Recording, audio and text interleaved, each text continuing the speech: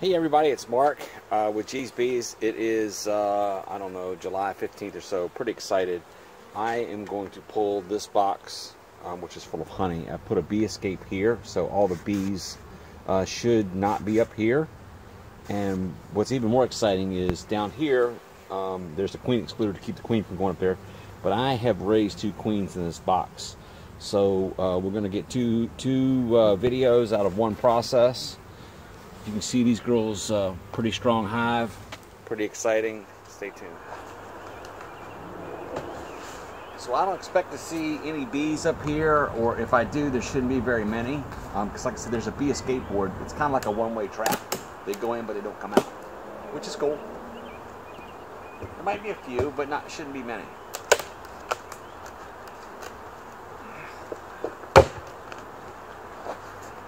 I'm telling you, this thing is heavy. It's full. Just want to show you what a frame looks like that's full of honey.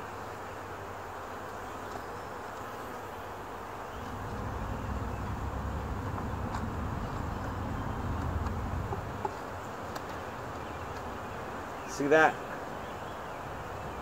That's what it's all about. This is brand new comb. The only it hasn't had any brood laid into it, so that's why it's this color. But all my frames are just like this. There's 10 of them here. So that's that.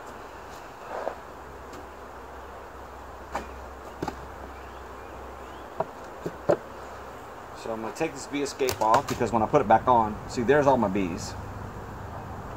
See them? So they go down through this hole. And they can't figure out how to get back up in there. It's kind of cool. Left it on for about 24 hours. So when I put all this back together, I won't put the bee escape back on there because I want them to come back up here. But I put another super in here for them to start with honey. And let's just kind of take a look and see how they are.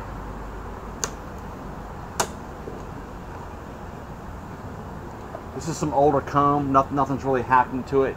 But they've been working hard. I've only put this on maybe about a week or so. But after I extract this this honey here, I'm gonna put the box back on there because I want them to continue to fill it up. And if there's any left over, I want them to be able to have their own honey. So this thing right here is a queen excluder. And queens are just a little bit bigger than regular bees. So this makes sure we keeps the queen down here in the lower boxes so she doesn't lay eggs up in here. But here's what I'm really excited about. Well, honey's pretty exciting. But I tried to raise some queens. And this one right here, it's got 2 roller cages on it. And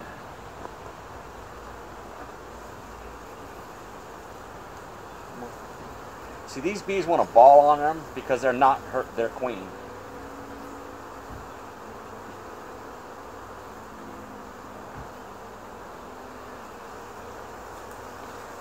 Well, they killed one, but this one right here, she's moving around.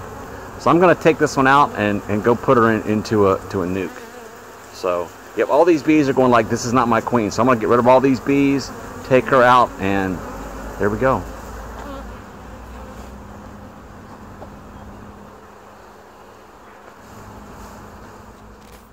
I wanted to show you what this whole thing looks like. This is what was hanging in there. Somebody thinks it's 4th of July around here.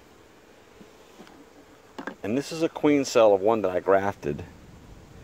And that's where the queen was in there. So I put her in this cage, and I'm going to put her in this little box right here because I've got some bees in here that have been queenless for 24 hours. I'm feeding them some sugar syrup. So she's going to live in here. This is like a 4-way mating nuke, so I've got 4 little compartments. And I'm going to put her in there, and we're going to hopefully make her have a queen. Well, folks, this is the moment of truth. Honey's been spun. I only had 8 frames. I forgot the other 2 frames I had put in just recently. That is what it's all about. So if you really want to have some fun, homemade bread, Yep, don't worry about the wax. Don't worry about the pollen. All that's good for you.